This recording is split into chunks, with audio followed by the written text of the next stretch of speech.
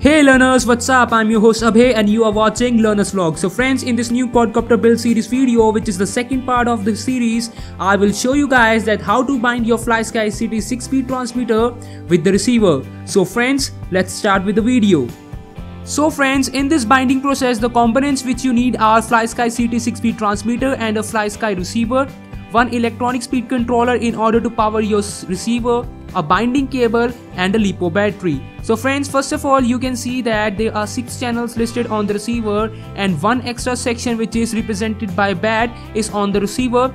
Now you have to connect that black color bind cable which you have got with the receiver to the bat section or the binding section, and this cable actually connect or short ground of the receiver with the signal.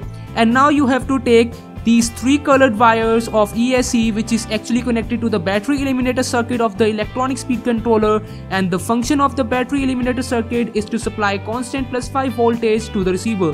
And the 3 colored wires are there, and you have to connect black one to the pin outside the receiver which is ground pin, red wire to the center pin which is actually VCC pin, and white one to the pin which is in the inner part of the receiver, and this pin is actually a signal pin.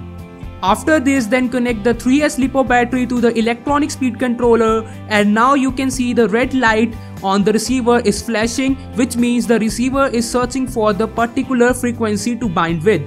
Now you take your transmitter and press the bind button, and while pressing the bind button then switch on the transmitter, and you can see that the receiver red light stop blinking, and it means that it is now bind with the transmitter and the binding process is done. So friends, this was the video in which I have explained the binding process. So friends, how do you like our video? Please comment down below and let us know about your experience with us, and don't forget to subscribe and give us a big thumbs up as it will motivate me to make such videos for you lovely guys out there in the future. Till the next video, bye bye.